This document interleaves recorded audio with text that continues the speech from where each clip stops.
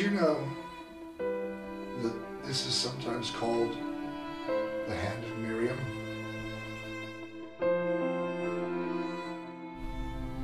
Many Jews believe that the 5 fingers of the Hamsa are to remind us to use all 5 of our senses to praise God. And they represent the 5 books of the Torah and symbolizes the 5th letter of the Hebrew alphabet, He, which is one of God's holy names.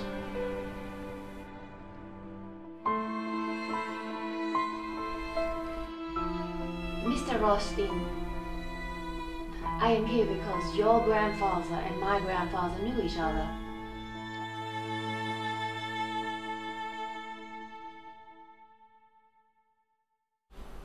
My grandfather was an SS officer at Auschwitz.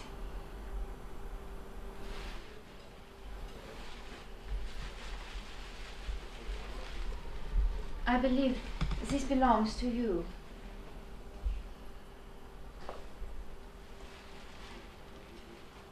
Your grandfather gave that to my grandfather so that your mother would not have to die in the gas chamber with him. My mother, she spoke about it only once. My father looked at me and told me that I could not go where he was going. And I started to cry because I didn't want to be separated from him. He whispered to me, "Be strong." A guard took me away from him, and I never saw my papa again. I was 7. His only crime was being a Jew. My grandfather took many bribes from prisoners. I am so sorry for what my grandfather did. He was not an evil man, but he was a man who went along with other men who did evil things.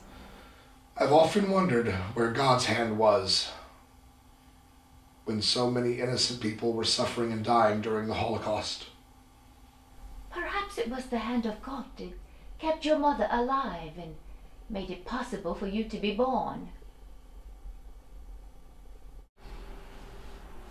My husband and I want to thank you for the trouble you went through to find us and for wanting us to have this back in our family. Let no sadness come through this gate. Let no trouble come to these walls. Let no conflict be in this place. Let this home be filled with the blessing of joy and peace.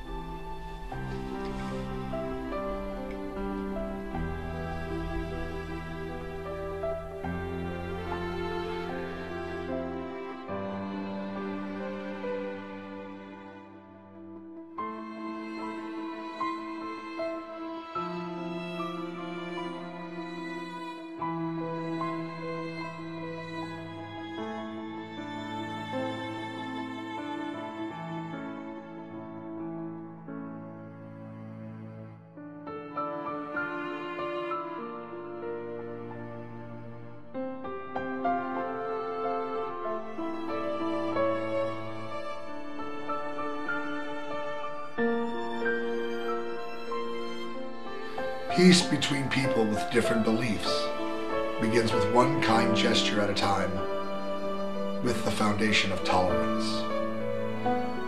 Shalom.